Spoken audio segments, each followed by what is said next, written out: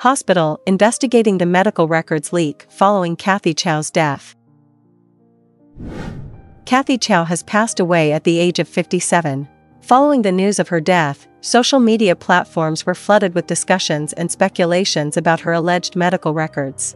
Reports surfaced, claiming to be Chow's medical history, which stated that she arrived at the hospital unconscious, with a rigid and lifeless body, displaying signs of post-mortem lividity. The records also indicated that she had experienced significant respiratory distress the night before her passing.